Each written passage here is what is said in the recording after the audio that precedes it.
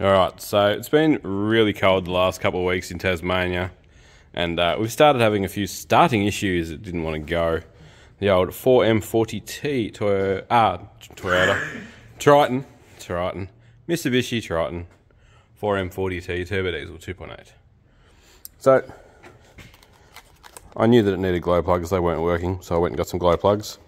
Apparently these ones were $40 each, as opposed to $141 each for NGKs. So we went with the $40 ones. And so I've just pulled the old ones out just for reference so I could show you guys what's going on. Now I put these in 20,000 Ks ago. But in the meantime, my temperature sensor failed.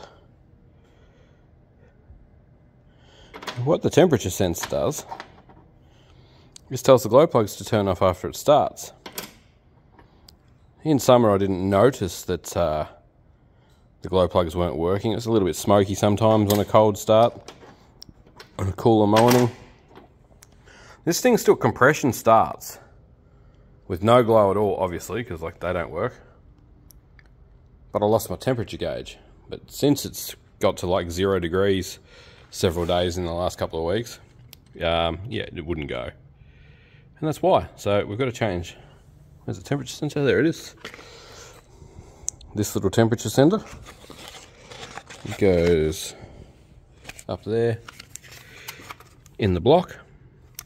And we should get our temperature gauge back, and we should have functioning glow plugs again.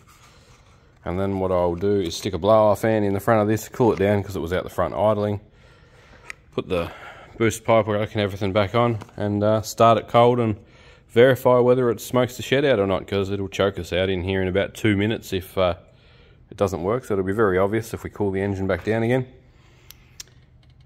while I'm changing these plugs over. So yeah, 160 bucks worth of glow plugs and another 40 something bucks for that, which is more expensive than I paid for these off eBay. I think I paid $80 for the set off eBay, but yeah.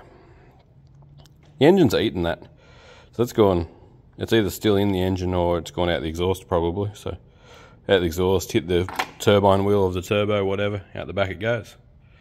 I'll bang these new ones in there and we'll see if it starts better shortly.